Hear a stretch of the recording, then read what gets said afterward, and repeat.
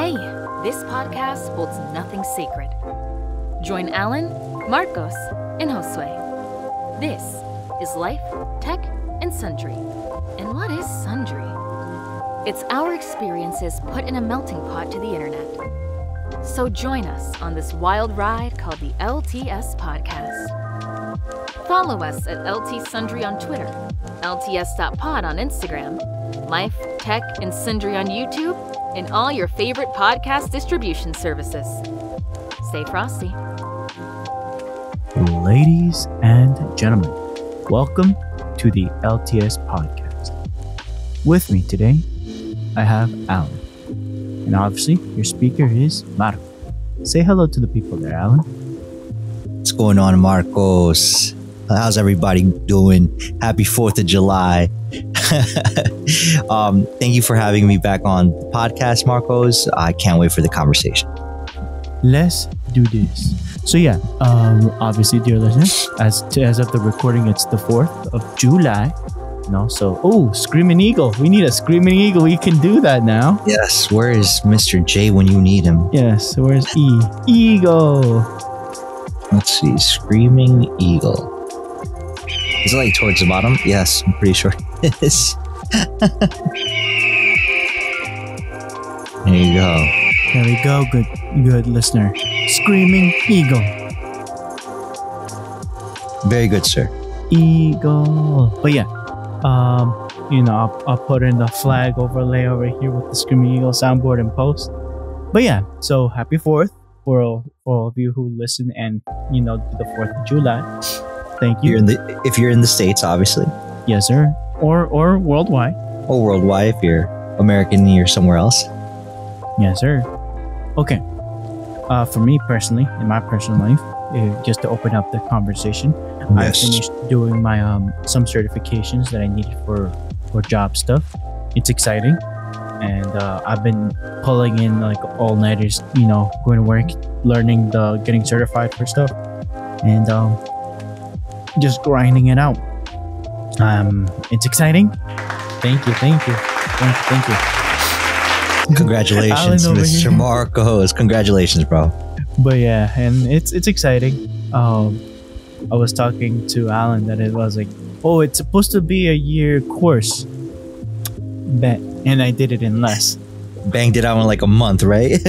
Give or take. I was like, let me pull in all-nighters. Sleep, that's a suggestion. Yes. That's a good suggestion, bro. But yeah, what else? What about you, Alan? To be honest, bro, I have a couple of projects in mind. I think the biggest one is the one we spoke about earlier. Mm-hmm. I'm still keeping that under wraps for the time being. When the time comes, sure. I will definitely share that a little bit more openly.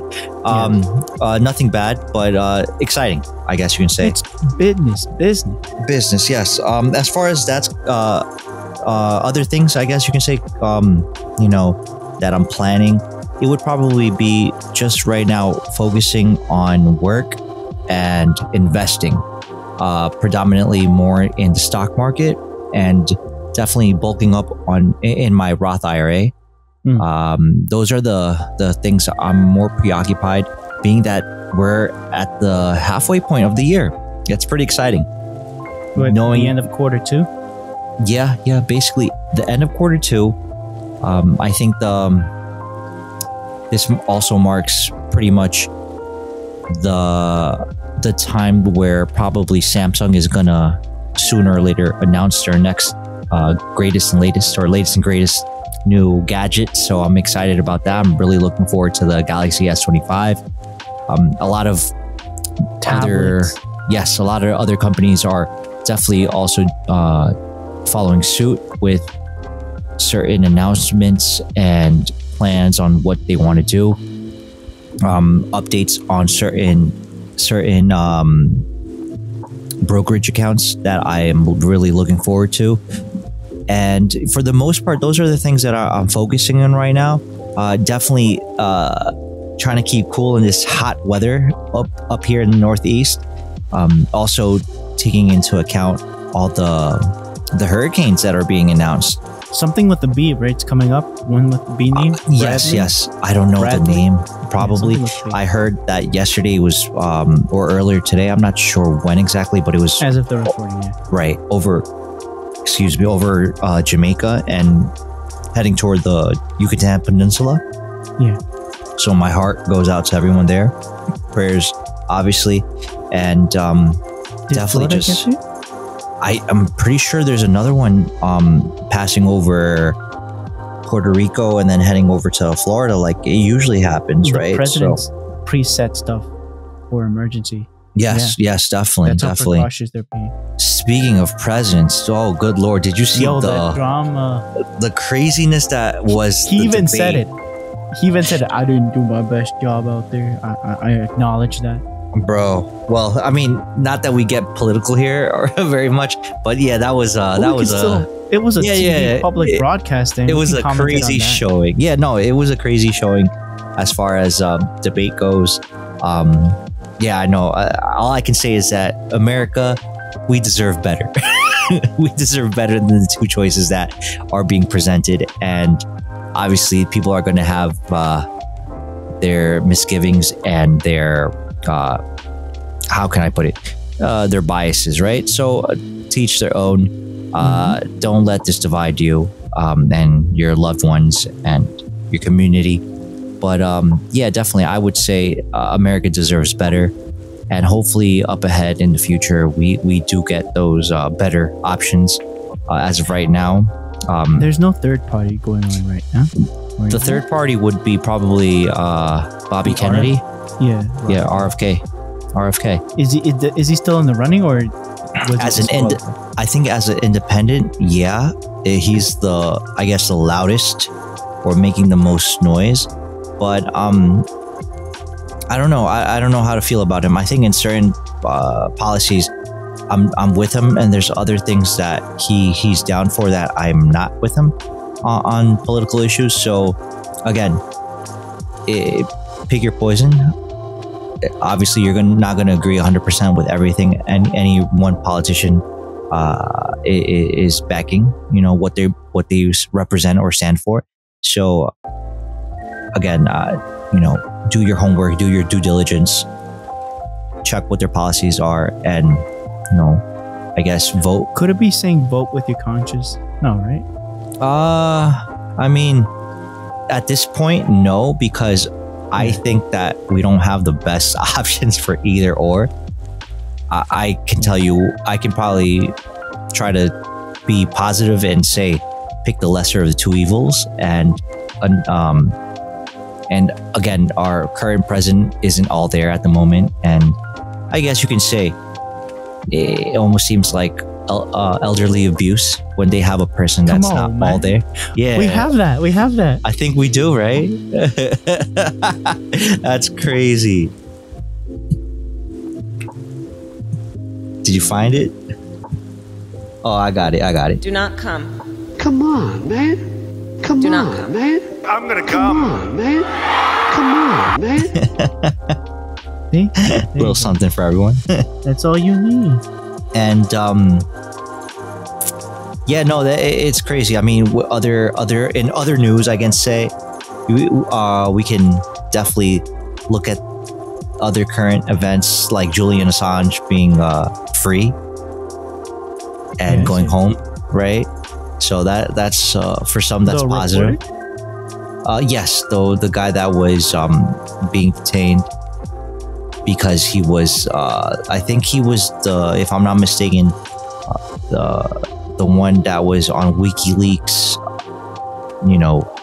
sharing the information that this other leakster, what's his name, that's in Russia at the moment. I forgot his name.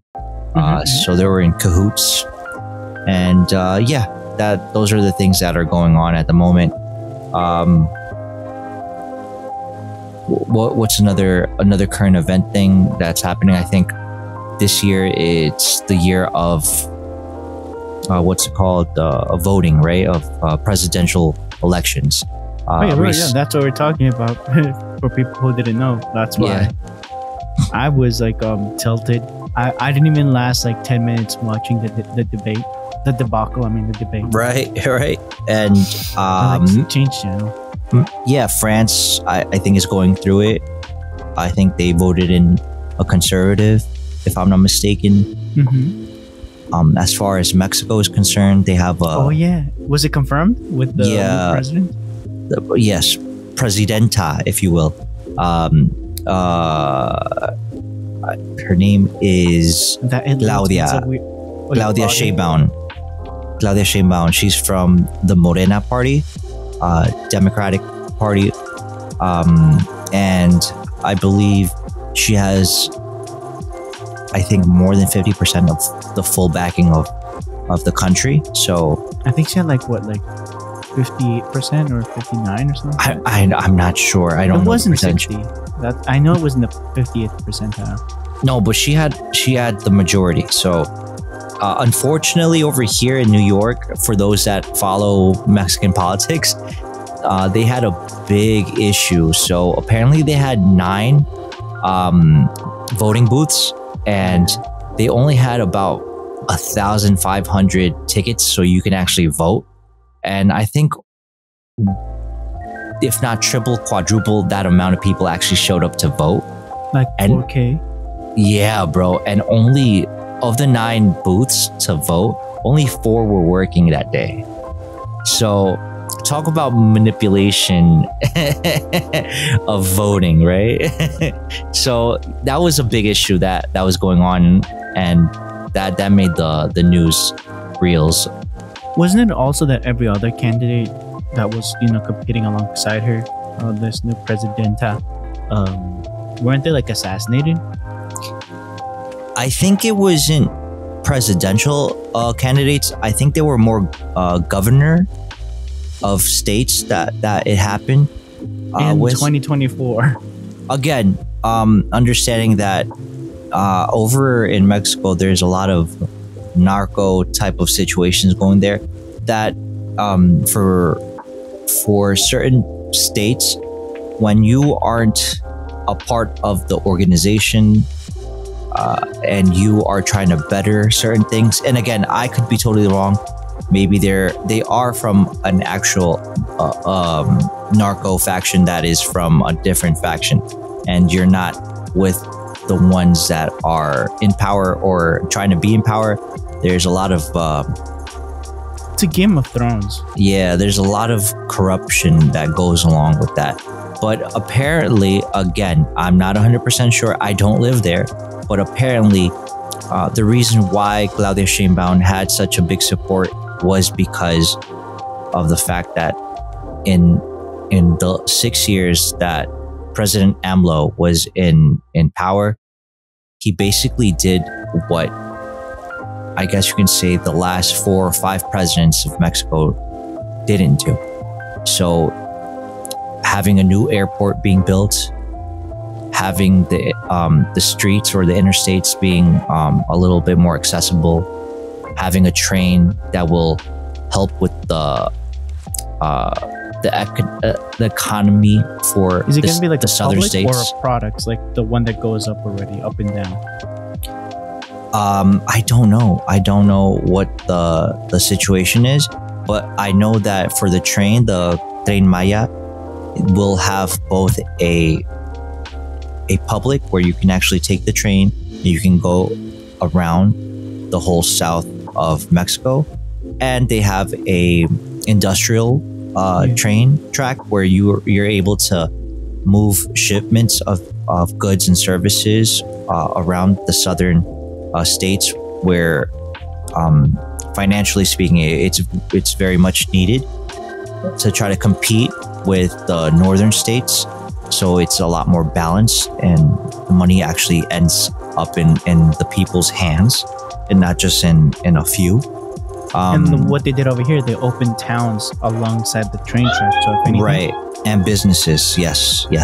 I think the craziness or the I guess the bigger issue here, or the bigger solution that was trying to be met, was that they're competing with the Panama Canal, right? So instead of going all the way to Panama, and since the Panama Canal apparently was was given back to Panama, and then Panama apparently sold it to China. From what No way. I remember, Really? When did it? What? so I think I want to say last year, their permission was basically relinquished because that was like I think a debt trap kind of situation. no. I think what the U.S. wanted it to do was to give it to the country back because of a treaty or of some sort. Yeah, for and like then 90 years or something. Like that. yeah, they would only be held to that certain time frame, and then it would be given back to the country. The country would then know what to do with it, and apparently what they did with it was sell it or rent it out, or I don't know what the logistics there are or the plan, but it was given to China. So China is in control of most, if not all, of the Panama Canal. That's a big kind of like A red flag. yeah, that's really dumb of Panama and the U.S. to go about it that way, right? Well, whatever. It That's is what it is. it is what it is. At this moment, we can't really do anything. So what Mexico has done, not only proposed but actually came on doing was building out the infrastructure of a train track that would basically do the same situation of logistics of moving certain things from east to west along the coastline or from coast to coast. And you can bypass going all the way to the Panama Canal, and you can do it through Mexico, which is a lot closer to the US. And grow out the market along the way. Right. And then obviously grow out all the southern states of Mexico that are impoverished. So, which is a good thing. Again, Yes, sir. these are the things that are being done or had been done with the 6 years that President AMLO was in there as president. So that's what you can see as marking the difference between the other 4 or 5 presidents before him, and probably even more compared to him. So again, do I agree with everything he did or the certain policy or stances that he had? No. Do I think he's done a net positive for the country? Yes. Again, And that's how it's supposed to be. You're not Right. supposed to be a full ride person because you're gonna call him out. You have you to. have call to. him out. You have to be transparent. You have to be fair. And You might like him as a person, but you gotta call him out. And you're dropping the ball here. exactly. And I think only time will tell what will happen with Claudia Sheinbaum and whoever ends up being the president of the United States.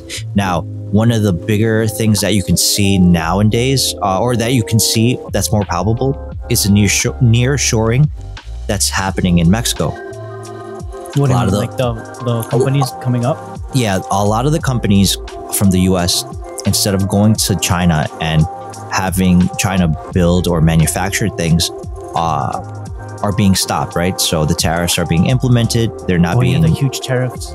right. So Like they're not being. 100%, right? Towards China. I don't remember the percentage of how much they're being charged. Because they but- were charged zero back then, Right. for a long Right. time. Yeah, so they were basically. They were quadruple 100% win. Yeah, they were winning, and we were not winning. Outbeating anyone in the market, basically, because they're Exactly. not getting charged. Right. And Now that I they're getting charged, they're like, oh no. Yeah, so the big oopsie here was that in that communist country, they would, if you wanted to set up shop, you had to share your secret sauce with them. 50%. No, you had to share, like Coca-Cola would have to share their secret sauce with them. And Right. look at Tesla. Tesla had to same thing. Look what's going on with Every them. company, Apple had to do the same thing. Everybody has to do. If you want to work or have something to do in China, you have to play ball with them. So now that the tariffs are in place, now that China is being a lot more, I guess you can say, playing hardball. Apple has been moving out and going to India and Vietnam, manufacturing. Mexico. Right. So the nearshoring has to do with that. So a lot of the companies, instead of pulling out of China and going somewhere different, they're setting up shop in Mexico. So And they found big mines, right, for the tech industry. So lithium has been found in northern Mexico, a vein of lithium, which is a good big thing. boy, yeah. Right. Another thing that has been rehabilitated was the refinement of crude oil to gasoline. You So- heard what happened over here in the weekend? I've been talking about crude oil. No, what happened, bro? The president, Mr. Biden over here, released over 4 million on a raw, ready, like no, in the reserve from the reserves already processed for the people to control the prices because he knew, like he released like what? On Oh Wednesday? yeah. I know what you're talking about. Yes. On 4 million plus, not 5 million, but over 4 million barrels, not gallons, barrels of the reserves. I'm like, what the heck? Which Yeah. sounds crazy, right? So I believe that it's the northeastern I don't know, reserve. That, from what I remember, it's a northeastern reserve. So basically, we're kind of tapped out, right? Mhm. So the solution here would be that Mr. Biden or Mr. President Biden would stop playing to his green new scam, as the former President Trump was saying, his green new scam, where he would stop doing all this nonsense and start drilling and fracking again, and having or replenishing our gas reserves or oil reserves, and then also being able to refine the crude oil so we can have gasoline at a reasonable price for people that are in the States. Now, a lot of people are like, no, but I think California is the best example right now, where they wanted to eliminate all the gasoline cars, right, and only do electric. So they had a law, or they have a law in place where you would get charged an extra tax for using gasoline cars. So a lot of people moved over to electricity, Or left the state. yeah, or left to say. But what happened is that for everyone that moved over to the electric cars, two things happened. So as many people know, California doesn't have the infrastructure, like many other states don't have the infrastructure to actually charge up your cars to the full or to the max, and also in the same breath, or the same time, be able to turn on your AC and cool your home during the summer In a heat. hot place. Right. So what's happening is that now that the government is seeing that a lot of people moved over to electric cars, EVs, the funny thing that's happening is that now they're not making enough money with the new tax that they implemented for people that use gasoline cars. So they're going to start charging people that have EV cars. So Or bring up the electrical price, either or. No, you have a shut off. You're not allowed to use electricity at a certain time over there for certain places. So it was redundant, and now they're kind of, kicking themselves in the ass, where it's like they made it really difficult for them to even own an electrical car. So it's like, what next thing you know, it's gonna have like bicycle lanes in the interstate, bro, because that it makes no sense for people to have either or at this point. Now, Gas prices are high up there always. yeah, right? everywhere. I think they were charging, I don't know if it was like $9, $10 per gallon or something like that, or I might be bugging. But the point is that it's really bad. Below 5. That I can guarantee you. Yeah, it's really crazy. So again, that's the litmus test, right, everyone? So if you live in another part of the U.S., for the most part, you're feeling the prices, right? You're feeling the inflation on everything, every day, staples and goods that you buy.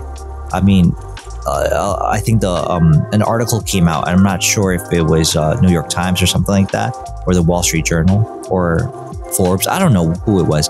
They were, in one of their articles, they were saying that fast food is for rich people right now, or it's Yeah, $20-$30 for a burger. right. It's a luxury food now. Fast food is a luxury food for people now. Unfortunately, because prices have been out of control. I think I put that in one of the notes that Target, who else? McDonald's, and I forgot what other company made it to lower the prices just because they're noting how expensive it is. I think I shared it with you. Yeah, I think you did. They did a collab. So a lot of fast food places have been really abusing the customer, and it's due to the fact of I'm gonna check. the what's it called, the inflation, right? So the problem here is that they always want to pass on the taxes onto the customer, so they have maximum profits. But a lot of the clients are not trying to pay that, so a lot of people are opting going to the budget places, right? So maybe you're the type of person that would go and shop at like a Trader Joe's or a Whole Foods, right?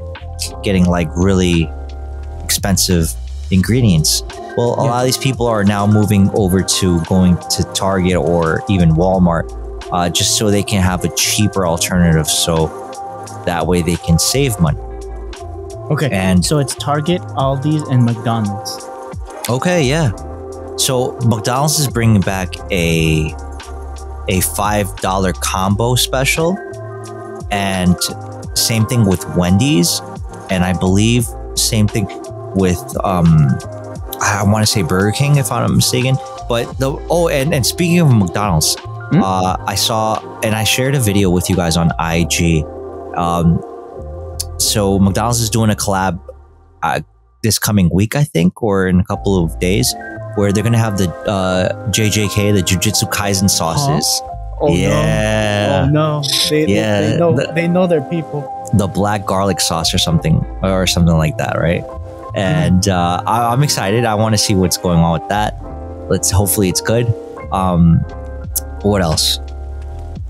I want to say, I think 7-Eleven is trying to introduce a few Japanese options that they have in 7-Elevens in Japan, and try to, kind of move some of that type of items over to the US. So we'll see how that goes. I'm not quite sure.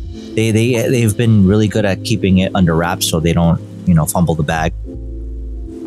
Other than that, bro, so gasoline has been bad. Home food staples have been bad.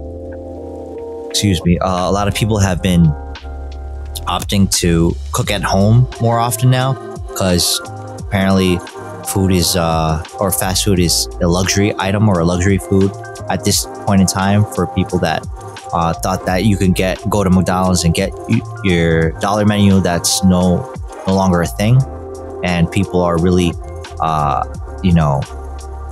really taken aback by that situation.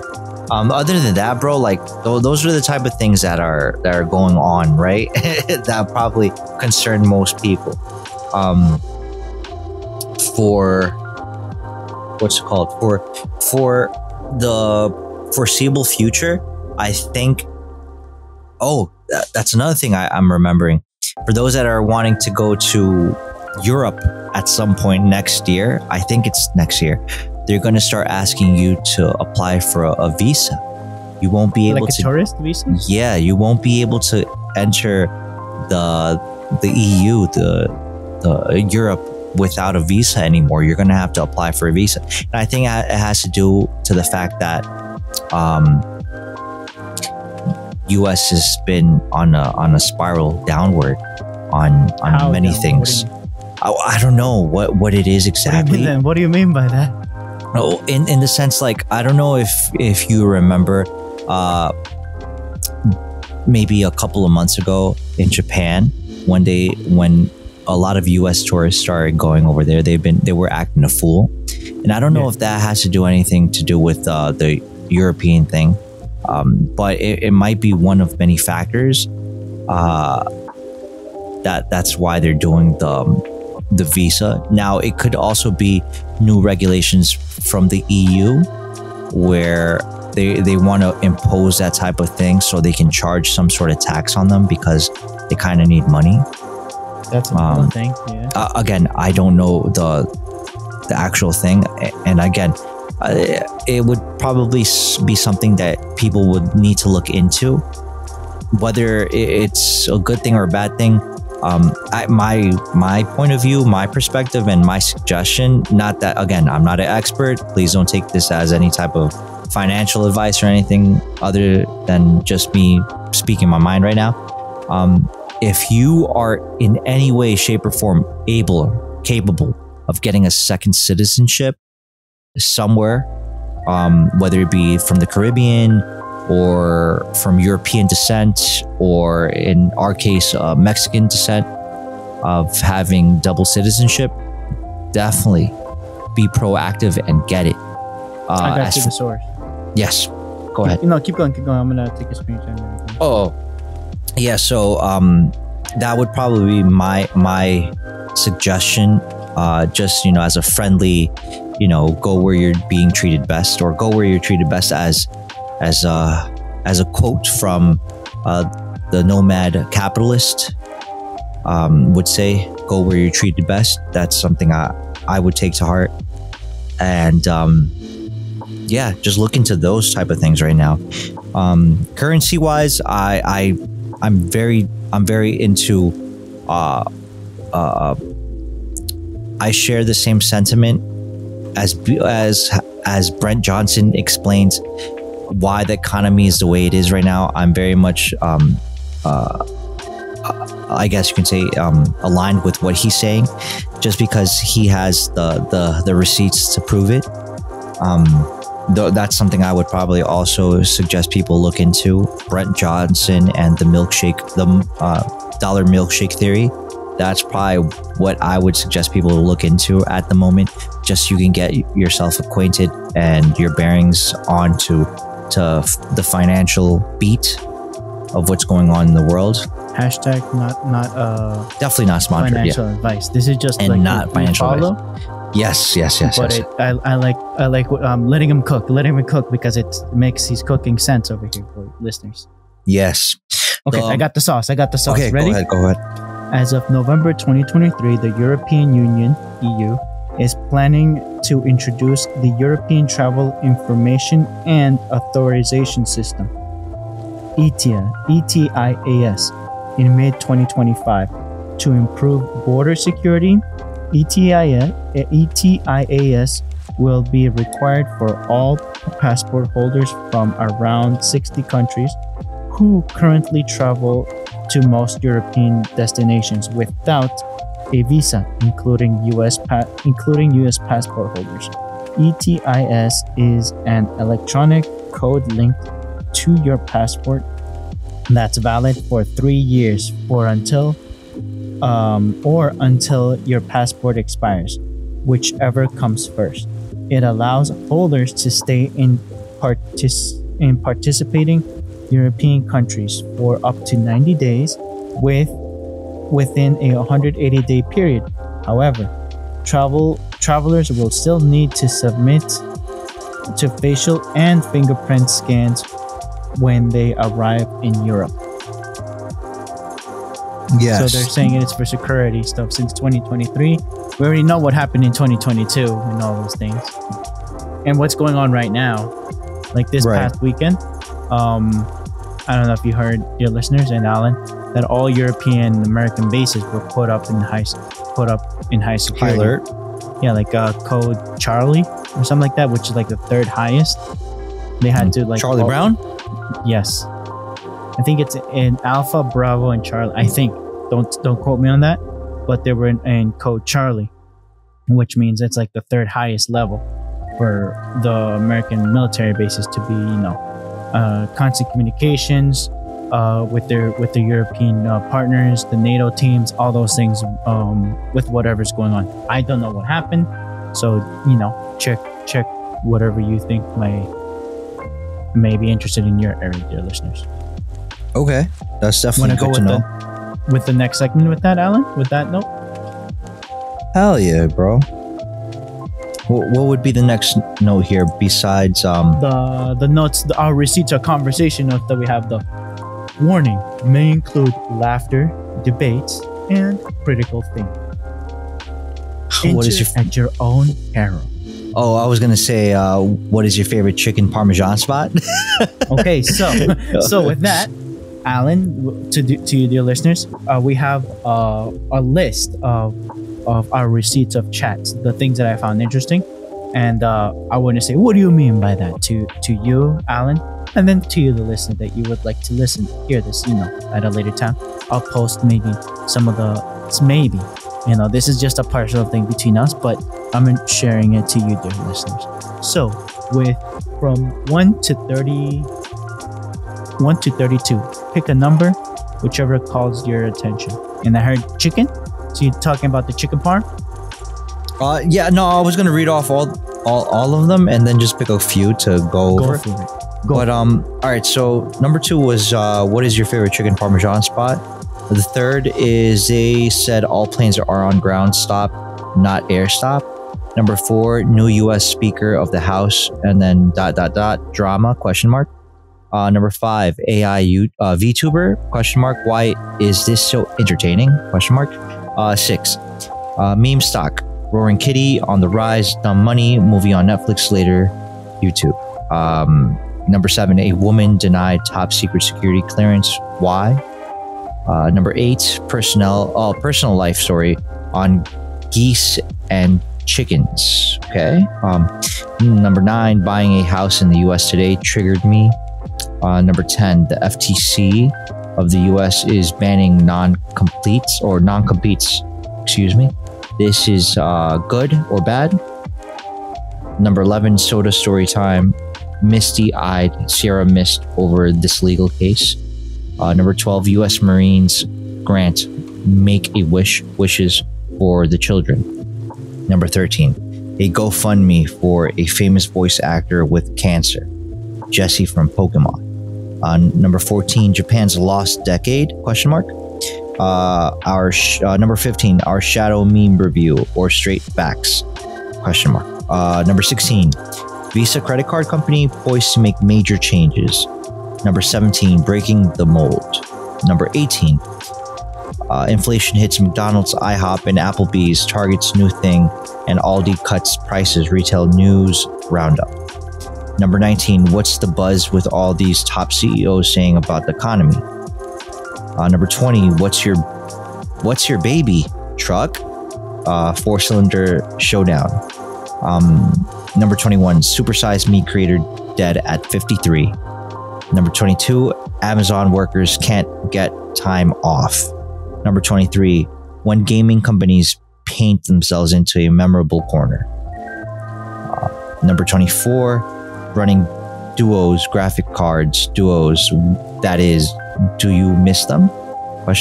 Number 25, ISP nutrition guide label incoming? ? Number 26, Skyborg AI pilot program. It's about building trust. San Diego Shield AI standing in business alongside DARPA. Standing on business. Oh, standing in. I'm sorry. Standing on business alongside DARPA. Number 27, every anime studio explained in.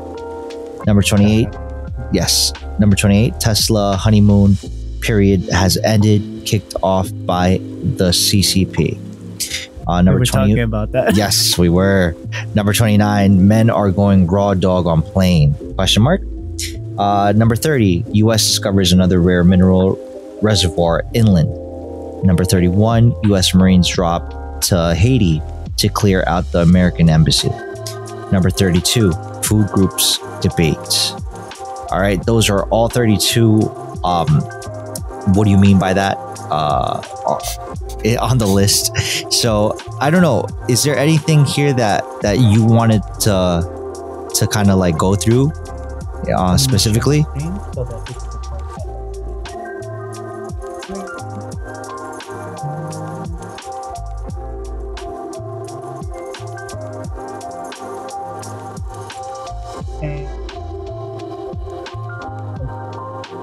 Okay. Yes. Let's see. For me, I have. What tickles your fancy, sir? They're just fancy stuff. But personally, for me, that we were talking about is the food groups. Personally. Okay. Food groups. Ready?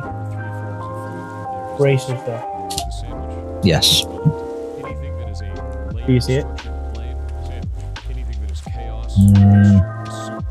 No.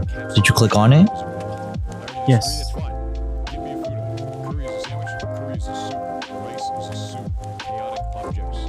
It's a YouTube video, right? is a sandwich. A human is a Wellington. That's right. I would say that there are three forms of food. There is the soup, there is the sandwich, and there's the Wellington. Anything that is a layered, structured, plain sandwich. Anything that is chaos, mixture. What do you think? Anything that is an encapsulation. I don't know. I'm trying to listen to it, but it blasts the noise. Like I gotta turn down the volume of this. All right. Ready? One more time. Soup, sandwich, and Wellington.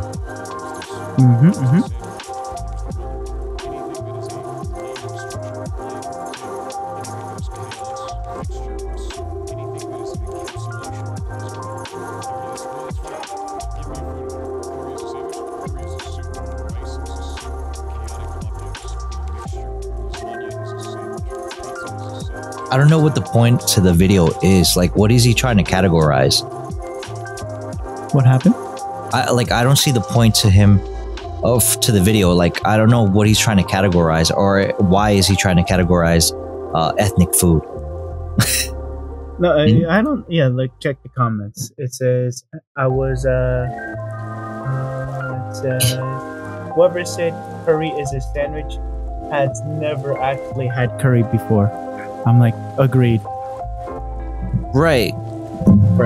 Because somebody prompted his opinion about food groups, right? And not nutrition, just categorization, organizing food groups. Yeah, I think that he's doing himself a disservice by trying to categorize them into three categories, where like especially with ethnic food, that seems a little weird to me. Where every country has their way of not only presenting food or making food, but presenting food. And I don't think just categorizing them as, yeah, those three categories are so limiting that it makes no sense, and it sounds silly when he says that curry is a sandwich, a soup. No, I thought he said a sandwich. No. Well, point being is that again, seems somebody silly. else said it's a sandwich. No, and he said it's a soup because it's chaotic items mixed into a single product, mixing chaotically into a medium. May that be liquid, a sauce, and all those things. It's or rice. Rice is rice grain mixed in chaotically boiled and all those things properly, right? Seasoned, and it's chaotically set up versus a sandwich. What's a sandwich? Two outer shells of bread layered up and down with whatever mix of items that you want. Lasagna would be a sandwich. Again, that makes no sense. Pasta is something that you would bake, or like a lasagna would be something baked into in an oven, and it's layers, right? So it wouldn't be considered a sandwich. Same thing with a wrap. What do you call it? Yeah, what do you call a taco? That's not a sandwich. He would say a sandwich, knowing it. What's a hot dog? Yeah. Again, I think he's limiting himself to a detriment. He's not saying the nutritional qualities. He's just no, of course not. But again, even that's such a very limiting. Simple. It's too simple. Personally. Yeah, he's oversimplifying to the point where it makes no sense. I think, in my humble opinion. That's for me. What would you pick? What would be your next? Which one would you pick? Let's see. Something that I found interesting. Let's see, where is it? I saw it earlier. Anything? Can you just share a screen? That way I can elaborate and your reasoning on it, if you will. Yeah, let me check. Give me a sec. Where's my screen sharing? Share screen. Yes, and I want to go all the way down here too. My question, was mine too loud when Oh, got it. Yep. All right. So I'm thinking.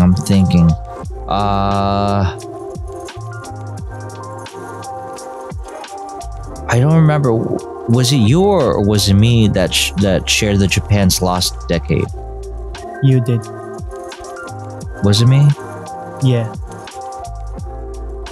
It's a long video too, but the super highlights is that they after World War II they were growing, but in the 80s something happened, and I feel like we're going through that now.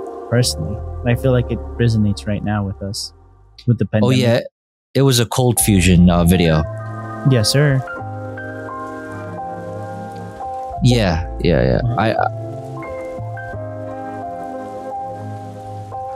So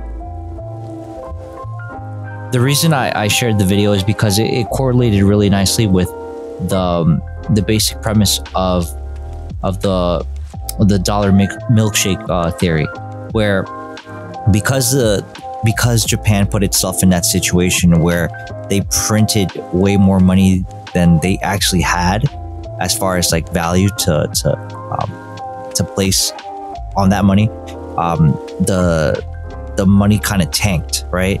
So that's at one point, the castle in Tokyo, I guess you could say that historic castle was valued more than I believe I don't know if they said it was valued more than the whole state of California or whatever, or the city of Los Angeles or something like that. They owned the New York City place. The Rockefeller Center, Square Garden. Yes. As well. Right. So they started purchasing big purchases, and then they defaulted when their money kind of crashed, when their economy tanked. So that ripple effect, or that the aftermath, is something that they're still feeling now. Like even 2024, they're still feeling the after effect of that crash, which I would say that a lot of people. This is the reason why a lot of Japanese people are savers, because they don't know when something like that will happen again, and it's, I guess you could say, the Japanese government that wants them to spend more money. I think what they've done right now is they started moving up or initiating their interest rates, right? They're moving up interest rates to like 1% or almost 1%. And a lot of people are saving or holding on to their money. They don't want to, they're not big spenders because they think, or they have that in their psyche and their mind that they grew up with it. Yeah, exactly. So a lot of people are still very iffy on spending. What generation are the 80s people? I don't know what, I think they're, some of them are maybe X, some are X, some are millennials, I guess, to a certain degree. Yeah, 80. The whole thing that they were saying, it happened in 84. Right. The whole issue that they defaulted. So at least they had 4 years of understanding, but that was the climax. If the climax or the peak, and then everything went down 85, 86. Must have been bad in that decade. Right. You think we're going through something like that right now? Personally, I think, again, I highly, strongly suggest people look into Brett Johnson's dollar milkshake theory, because he breaks down a lot of this information where he explains about M1 and M2, which is like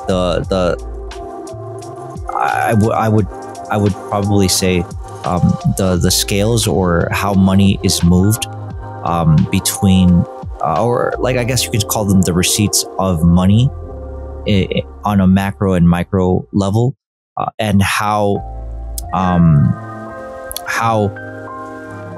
there's another thing called euro dollar, the euro dollar system, where it's money, or dollars that are being created outside the US, and it's been created by US sanctioned international banks for the borrowing of dollars and buying goods and services in dollars outside the US, right? Mm-hmm. So basically, as an example, if say Costa Rica wanted to buy something from a different country, like a France, right? As an example, Costa Rica would go to the bank and ask to borrow in dollars or to get some sort of like a bank loan in dollars, so they can buy something in France in dollars. So that French company sells that good or service to that Costa Rican company or person and receives the dollars. Now they have the dollars, and they're able to buy something else from like say Spain, and they would buy it in dollars. Yeah. So that's what you would call euro dollars, right? So everybody around the world buys and sells and asks for loans in euro dollars. So if, like, as an example, if all the countries that want to get off the dollar suddenly default, so they don't want to use the dollar anymore, this would be very detrimental to their way of living, because they wouldn't default on the US per se.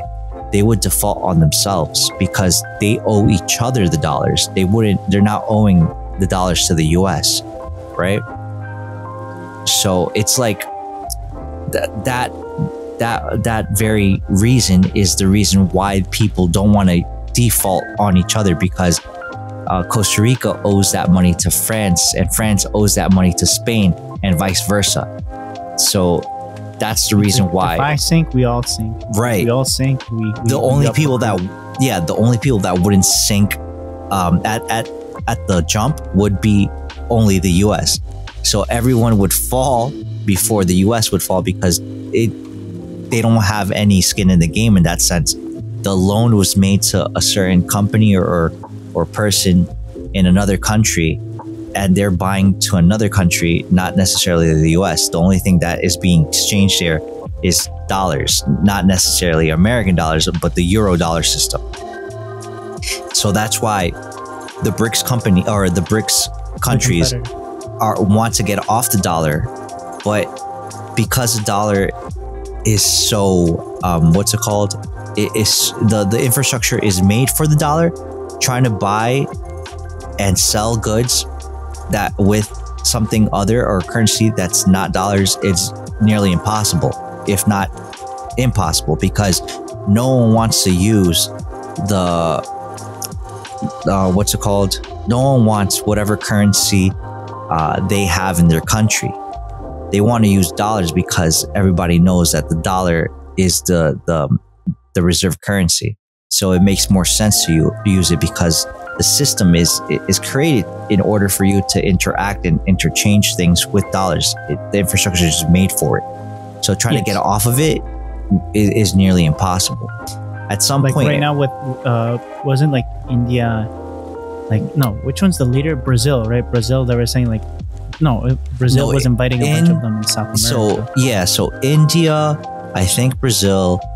What's R? Russia, China, I think South Africa. South Africa, okay. Right? Are the countries that are trying to buy and sell with their BRICS money, their BRICS coin, local currency. They don't even have a BRICS coin. They have their own local currency. So they'll use rubles and dinars or whatever local currency they have. But once they have it in that currency, no one else wants that currency, because they can't peg it to anything. So essentially the value could fluctuate. So it makes it very not smart to buy or sell with a currency that's not the dollar at the moment. And they haven't really made a system. And the BRICS countries isn't a new thing. They've been going at it for about 20 years or so, from what I could tell. Since the 2000s, early 2000s. And they've been on about getting off the dollar system, but they haven't been able to make much headway. They can trade amongst themselves in their local currency. But once you pay and buy or buy whatever good or service you want in that local currency, you end up with that currency, but you can't really do much with it because it's not dollars. But at that point, it's a paperweight. Yeah, it's like you can only do that type of buying and selling with the country that you already did the buying and selling with. So it's kind of redundant in that sense. So it's interesting. And Japan, right now, going back to Japan, right now their yen is really not doing so good, right? So what's the price right now? Last time it was 160 off the top of my head. Today, I believe we woke up with a 161 yen to the dollar. Yo. Yeah. is there going to be a point that they default? So they have two. From what I could gather, the information I could gather from Brent Johnson again. He was saying that they have two scenarios, right? They either save the currency or they save their banking system. Those are the two options they have. So it seems to him that Japan would much rather save the banking system over their currency. What do they mean by that? What that means is that their money would turn to worthless nothing. The bank Like system would, yeah. So the banking system will still be there, like as far as their infrastructure would be there, but then they would have to introduce a new currency. What's the system currently there? Like, what do they mean by that? So the yen would be obsolete. So the yen would default, right? So they would lose their currency, right? So Yes. they would have to start from scratch.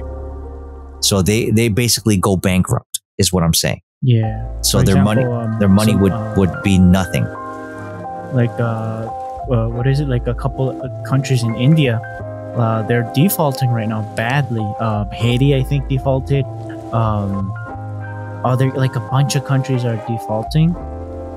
But Yeah, I bad. don't know. I'm not sure what countries have defaulted right now currently, but I do know that Mexico, I think, defaulted 2 or 3 times already on their currency. Like the banking system is there.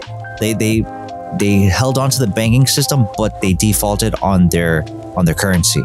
recently they defaulted. I think the last time that it happened was, I think, early 80s, if I'm not mistaken, or 70s. Oh yeah, I know the 70s one. Like I The have 70s, stories okay. from middle Yeah. school. Yep. And then I know the other one in the 80s because my dad was around when that happened. Like nobody wants it. Like the first time it was a joke, and then that happened. The second time it's like, I think it was before the big earthquake because my dad uses that as a reference when he was Okay. in military service. Yeah, that they had to do a lot of community service to help the people in like setting up rules and with militaries. You know, not like policing, Okay. but to help the people. And that's what he remembers when he was doing his service. That was his demarcation. The 80s and the 70s when he was a little kid. That his grandpa used to say, like, why stay with the peso? Why are people going, switching, dipping from Mexican peso? And then that happened, and like his grandpa said, oh, I didn't see that coming. And then the earthquake. The earthquake happened. And the Fire There was Nation a big, attack. basically the Fuego Nation just said fire. Fuego! Yes, sir. Yeah, no, that's basically what's going on right now. And again, personally, there's another story that I think I shared with you guys. So I think this week, if not in a couple of days, they're going to start removing certain what's it called, bills from out of circulation in Japan and introducing new ones. Yeah. So paper currency, they're removing certain paper notes and Yeah. putting new paper notes in its place. So it was only a Japan video with John Dobb, and Yes. and I was actually reaching out to Kenichi. Hopefully he heard my message, where I'm like, yo, dude, let me know how much money I have to pay you so you can hold on to a couple of those bills that are going to be, erased from history or, taken out of circulation.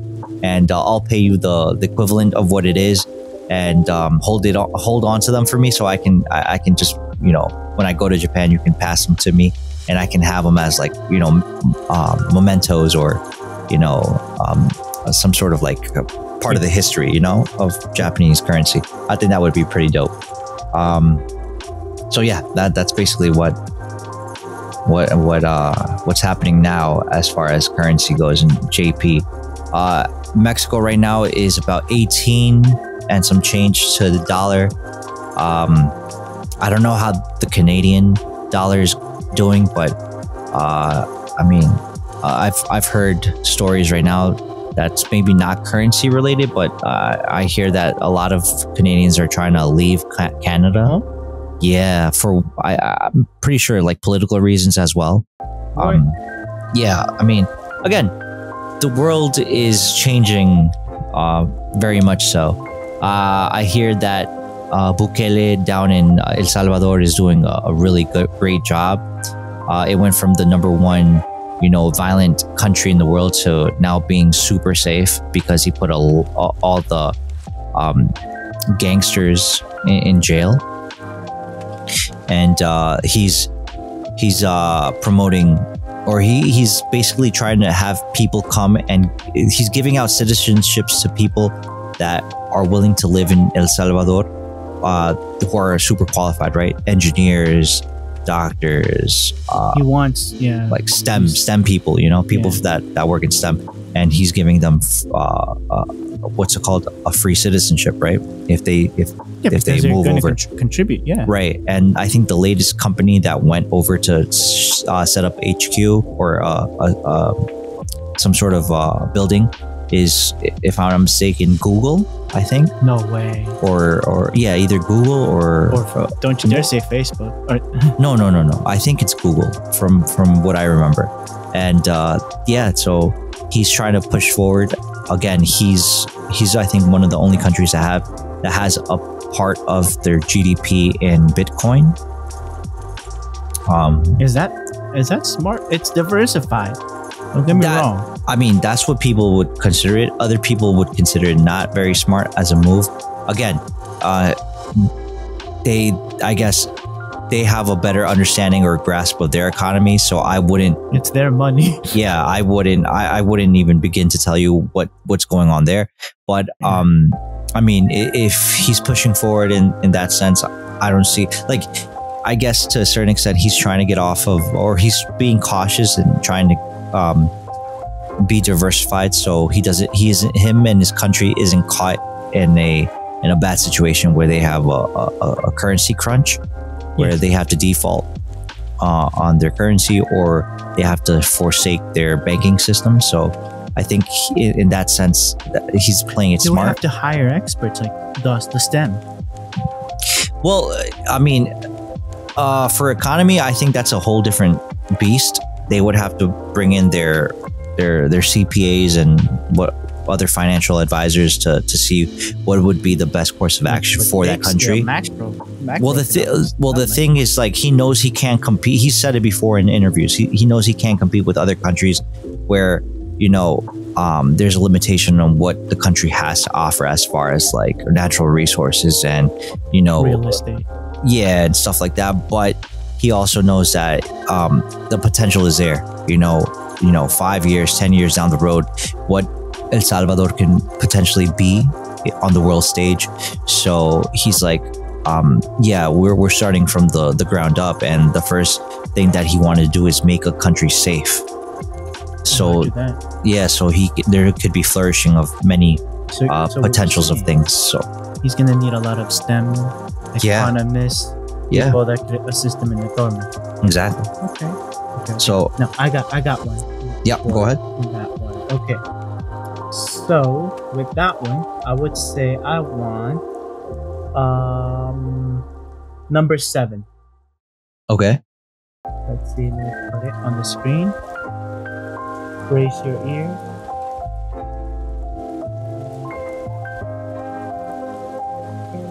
Share audio. Boom. Brace yourself. Okay. A woman got denied secret top level security clearance. Why, you say? Why? Let me know. Tonight, top secret security clearances here for a jaw-dropping case. The judge ruling on her case already on employees, intelligent, honest, she has undivided loyalty to the United States. She's in her 30s, married to an American citizen, who's worked for defense contractors for years before this. But there's just one problem. She just so happens to be a close relative to an extremely bad and dangerous person, dictator of a country that is hostile to the U.S. And this country apparently supports international terrorism and conducts cyber attacks and espionage against the U.S. Now, the woman wasn't trying to hide this connection. She was actually very upfront about it all and testified that she supported this hostile nation, that she's related to this dictator, talking about how she moved to the U.S. as a child in the 1990s and her family became citizens and changed their name. The exact activity is it's thought that she it's a difficult situation created where this woman is an incredible American, but due to a distant social network out of control, she's got people invading and more on What do you think? I think personally, like, Yeah, as an individual. I would say that, yeah, I want to say it's nothing burger, but at the same time, I think we've seen examples, right, from other people where, I don't know if it was a politician or the president of a university that was basically going out without him knowing, right? He was lied to a certain extent, where his girlfriend was a Chinese spy for the CCP. When was I think it was last year, if I'm not mistaken, that came out into the public, where it was found out that this his girlfriend, and I believe it started off as her being a quote unquote student, right? Of his in the university, and then she started, striking up a conversation with him and basically manipulating him. Yeah, manipulated him to the extent where he really thought he had it like that, and that was his girlfriend, and it came out to light that she was a Chinese spy. Check the comment. It says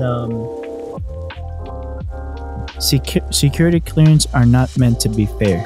They are meant to be 100% reliable.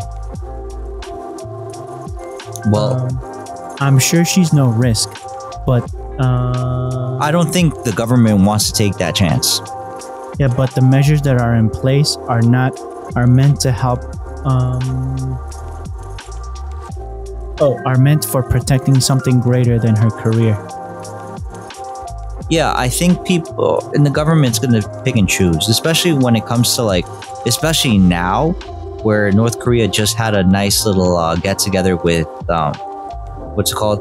With Vladimir Putin. I think that kind of blows her situation out the water, where it's like, what's the chances of you actually being a spy? Maybe it's super low, but just because you are, that kind of puts a damper on your whole situation. She's a vulnerability. Right. And even though she's straight up about it, it's like, I mean, listen, you at this point in time, you're looked at as a security, what's it called? Liability. Yeah. So a security risk where they're not going to take a chance. So maybe there'll be a time where, things will blow over. Maybe when a new president is installed or voted in, we'll see. There might be a change in that situation. Maybe she'll appeal for help when that time comes. So I don't know. It sucks, but at the same time, it's like I don't think the U.S. government is going to want to take chances. That's all I can say. Take a chance. Yeah, basically. What other one? What other one?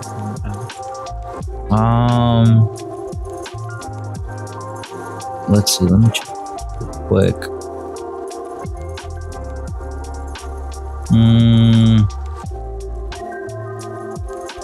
Pick a number. Any number. I mean, what would be good here? Breaking the mold. Inflation hits McDonald's. The buzz. All the CEOs saying economy, supersize. Oh yeah, let's do the supersize me. The 21.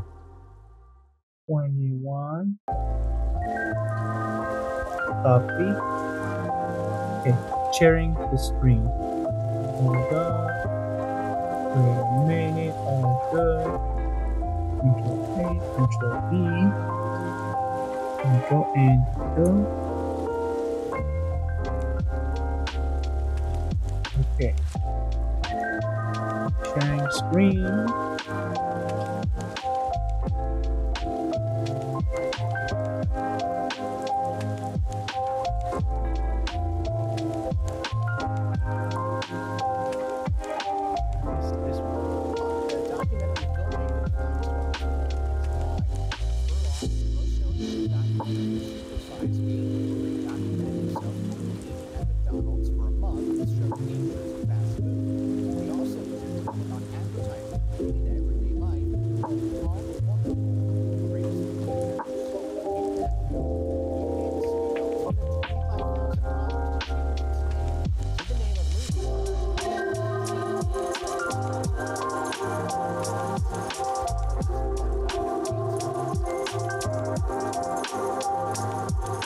bro. Yeah. I mean, he proved the point that he could survive off the dollar menu, but now that dollar menu also is dead. You know what I mean? Definitely, bro. What else?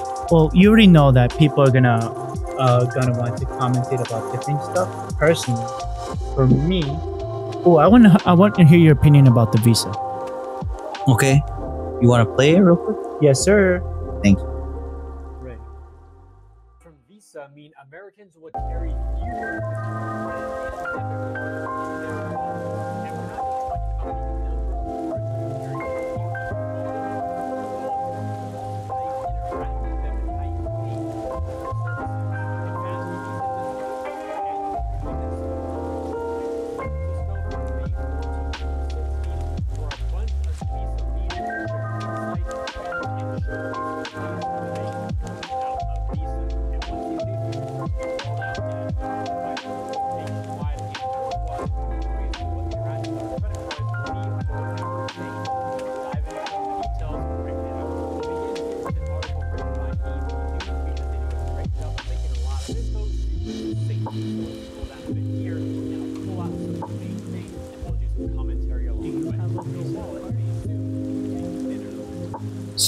So basically, Visa is gonna be issuing an app, if you will, and you can assign like your debit card, your credit card, how much you, if it's from different banks, you can issue certain charge splitting, if you will.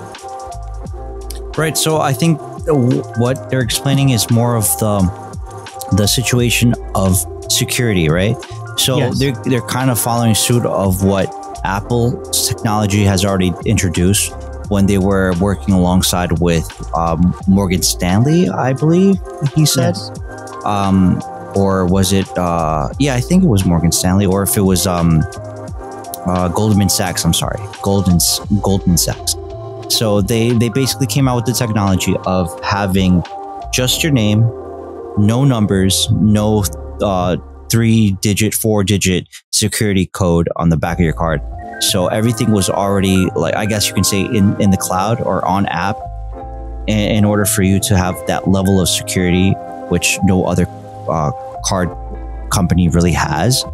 And I think that would give a lot of customers or clients peace of mind, knowing that their information won't be out in the open, where I believe the Apple credit card would generate a one-time use, alternate code or number, so you can use it. That would be linked to your card. So you essentially have that security, that level of security. So you don't have, your card being, the card information being stolen. And Visa stepping forward with using one card. So like say you have 3 different credit cards that are all Visa cards. So instead of you having those 3 physical cards, you have it all in one card, and then you just select and choose with which card you want to pay. How that's going to work with credit card issuers, as far as like bank issuers, more than anything else, I don't know. I don't think he really explained that part. So like say, as an example, Chase has the Freedom card, Sapphire, Freedom. the Freedom Drop or Flex, some ink. the Ink, the Freedom, the Sapphire Preferred, the Sapphire I feel Reserve. like Chase provides a lot more variety though. I don't know why. Even my little experience with Chase versus other companies. Right. So this having more than one option is a good thing, right? For people that want to have Tier premium, systems. yeah, the tier system, and where you have premium type of cards compared to not so premium type of cards where you get perks and whatnot. I think moving forward, Visa will probably, thinking about Visa as a technology company, it probably makes more sense right now. Same thing with MasterCard and American Express. They're more of a technology company than really a credit card issuer. Credit card provider. Yeah, because they're coming out with all these new type of, I guess you can call them options for banking or charging on cards, where it might be that in a couple of years they're going to move away from, or they'll figure out a different way to give you perks and points and whatnot, so that you can actually use the card properly in the sense of like you're able to rack up miles or points for you to use it for Incentives. trips, right? Because no one's going to want a card if there's no real incentives. And the reason why the incentives are there is for people to benefit from them, in the sense that if you're good with credit cards, you'll be able to game the system. But if you're horrible with credit cards, the credit card company is going to make bank off of you because they're charging you an interest rate because you're not paying your credit card fully. Yes. So that's the reason why credit cards are being pushed onto clients or customers, because they're hoping that you don't pay your card on time and you pay the penalty fees on credit cards. So this is the reason why things like that happen. And again, I don't know how they're going to evolve it and figure the nitty gritty of that. It's an evolving thing. Yeah. But I think security wise, I think it's great. The other aspects of the credit card, I don't know if that's a good thing for the banks or the customers, or in the sense of getting perks and points and stuff like that. And I think overall, the people that are winning are probably going to be the clients on the security level, and the credit card issuer, as far as like American Express, MasterCard, and Chase. In this case, more than anyone, Visa, because they're the one that are pushing for this type of technology. So I think those are going to be the two winners at first. I don't know how they're going to, maneuver themselves in order for them to continue perhaps with perks and points and miles and whatnot. So that's still up in the air, at least for me, from what I can gather from the video. What about you? They're issuing it. If I don't have my wallet with me at hand. It's in my backpack. But I think I have a Visa. But in anyways, like if they're gonna be rolling this out, it's not gonna be right away. And like, again, they said that the United States is infamous of doing this. But again, some Asian countries, my guess probably Singapore or South Korea or Japan even, is probably doing this because it's just easier for them to issue it over there. But it's an American company. It irks me in a way that why don't they do it in some states here first, slowly deploy. I'm not telling them how to do their job. It's just that I'm not a satisfied customer, and that's how. And I'm not angry against them. I just want to keep them on point as a potential to keep me with them. Like you said, keep me a happy buyer or user of their product. You gotta even promote that they're doing it in country to show that what's going on, like what's going on in here. This is what we're doing. This is the progress. This is lacking. This is strong. This is weak. What attracts me as a customer, or even if it's a credit issuer, what the job they're doing. I'm not showing their secret recipe. I understand. Right. But what they're doing in my backyard, in my country, to incentivize me to stay with them, to not leave them, to want even to hop on to their services. You know what I mean? In that sense, economically speaking, I'm not an expert, but what can they market to me? What are these ABC always be selling? Okay, dear listeners, they are not they are doing marketing campaigns, but they're not showing what they're doing in country. They're saying it worked in Asia. They're saying historically they're not the fastest. America is not the fastest in deploying these services. That's okay. Now try to mix it up. What are the limitations? Promote that. Who's limiting you? Who's hurting you? You know what I mean? Okay. That's my pet peeve. My mindset right now is ABC. Always be selling. Okay. Even I knowing that selling is spelled with an S.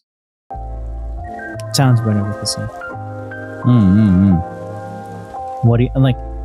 financially speaking, they have their guys, their big end financial people in the back end. They have their CPAs, all those things in the back end. Okay, cool. What can you do to a customer that's going to keep them interested in you? Because nowadays they got to stay in in that social media. Sorry, I just need to stay hydrated over here. Do you think you can cover me in the meantime? What do you think, Al? Yeah, well, again, the way I was explaining it earlier, I think technology-wise, it's a good thing for Visa in particular, right?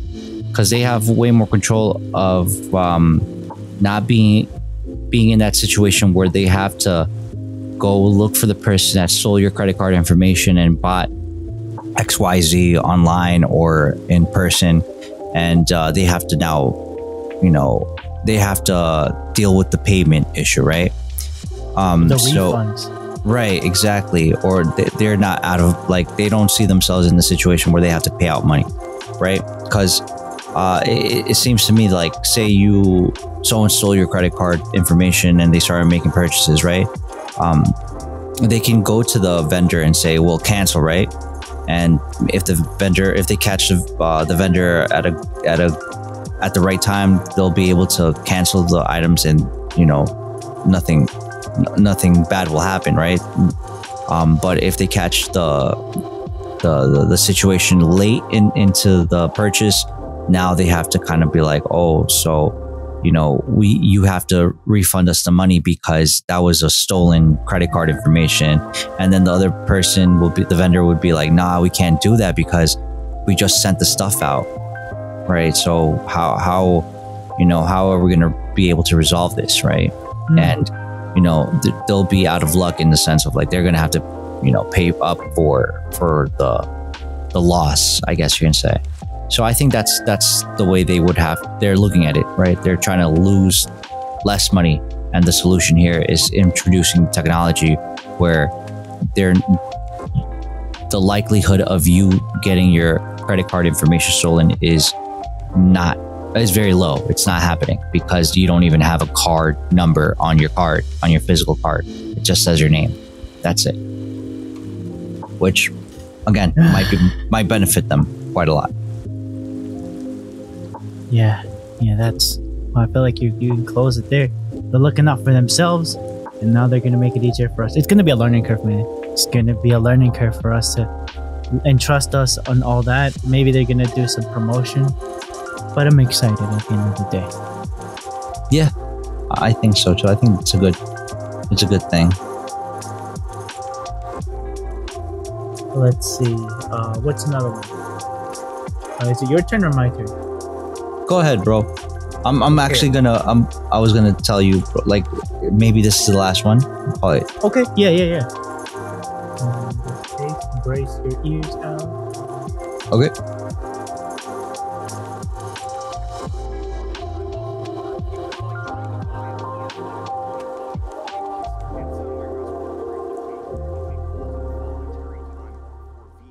Which gets dished out on a first come first served basis.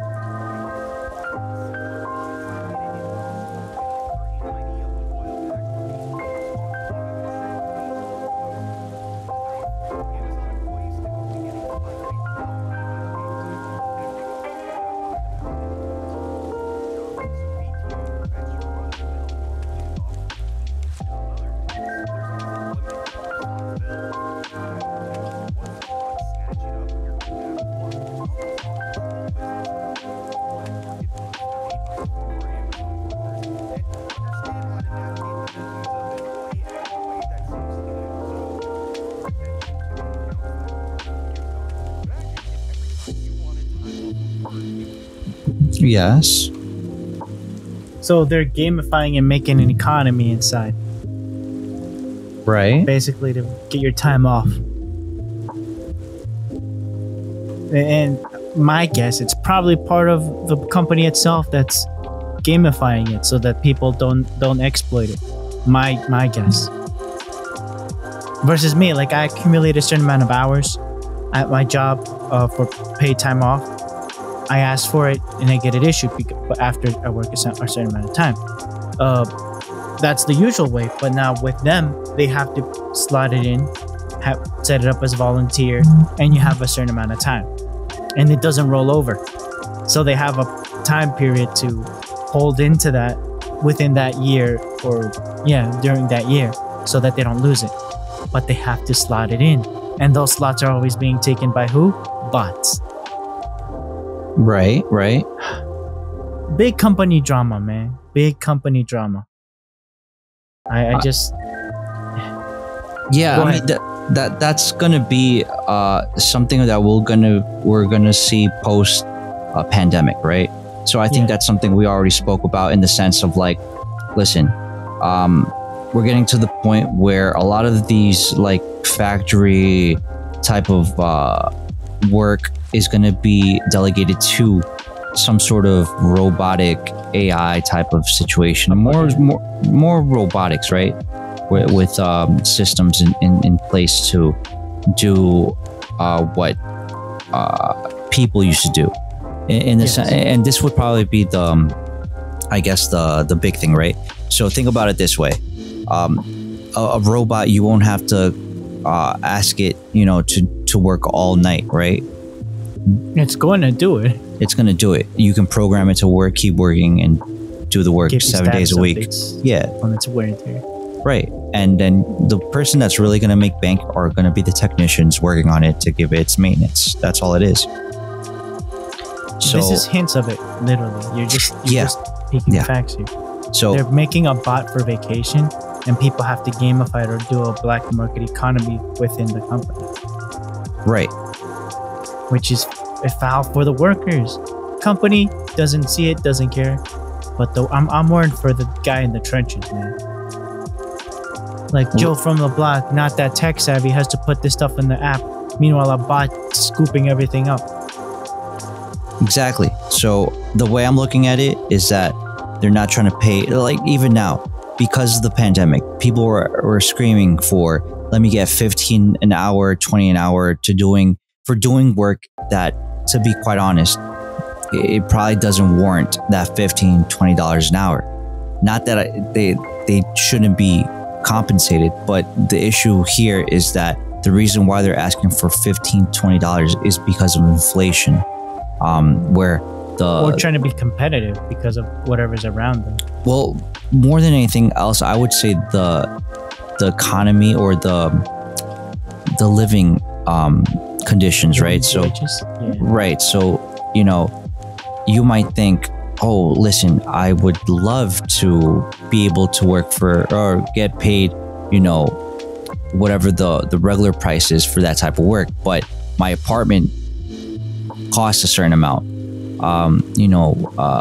Groceries is a certain amount, and everything is going up except my wages, right? So you can be working at a McDonald's or a factory, and they're not going to pay you the amount that you want, because unfortunately that type of job probably doesn't warrant the amount of money that you're asking for, right? So it's a double whammy. So I would Let's say you're working somewhere that they gives you $13 an hour, right? In the state of New York, but your rent is worth $1,300, and your 1-bedroom apartment or studio is worth $1,300. You give or take, you're basically working to pay, you still have a roof over your head. Like, super simplified. Obviously, it's a lot more complicated, but just in New York. No, yeah, definitely, bro. I would say those type of things are exactly why people are up in arms about a livable wage and inflation, especially in the metropolitan areas like New York City and stuff like that. It's like LA, Florida, any big city. It's like you're renting out a cardboard box and they're charging you crazy amount of money for that, and the living conditions probably aren't the best, but you're near the job. You're literally Right. working to have a So- cardboard roof over your head. So a lot of these companies were like, we just can't afford having these many people, and we can't afford paying you all the same amount of money. So they as a company, they have to look at their bottom line and say, what can we do? So the next best thing in their mind of being able to produce or bang out the work and maybe cut down on cost, and in this case that would be the payroll, is investing in right or no, their payroll, which is also included their health insurance, their if they have some sort of retirement plan, and their vacation time and stuff like that. So what they opt for, they, let's invest in machines to do the job of 2 or 3 people, and we can lay off 2 or 3 people, and it saves money. We can tell the robot to work. It's not going to complain. It's not going to take breaks. It doesn't need to take breaks. It doesn't tell you if it's cold, if it's hot, or anything. It won't complain. And you don't have to pay vacation time or health insurance or anything else of that nature. So long run, you're going to probably be able to bang out more work and have to pay or the only payment you would really have to do is the maintenance on it, which isn't everyday maintenance. It's a once every certain metric, or allotted. It's a fixed amount. It's consistent. It's consistent, exactly. So that's the way they're probably going about it. So I mean, again, that's the way I'm looking at it. I mean, I could be wrong, but but these are our opinions, dear listener. We are not bastions of righteousness that we're right all the time. No, we're only human. We're gonna be wrong, and that's why you're here, to get our 2 cents about a situation. We're not here to give you solutions. We're here to give you 2 cents, okay? And have a good time. Absolutely. And with that, Alan, would you like to say goodnight to the people? Everyone, thank you so much for tuning in and listening to our ramblings and thoughts. We really appreciate your time, and we hope you join us next time on another installment of LTS Podcast. Marcos, take it away. Remember, wash your hands, comb your hair, and follow us on all the social medias that are in the description. Give us a like, subscribe, 5 stars on your favorite podcast catcher, or wherever you listen to this podcast, or watch it on YouTube, okay? We're on YouTube, we're on the IG, we're on X, formerly known as Twitter, and everything will be in the links. If you feel like giving us, a little, change over here for our coffee, links in the description. I appreciate it from the bottom of my and our heart. Marcos and the squad bids you adieu.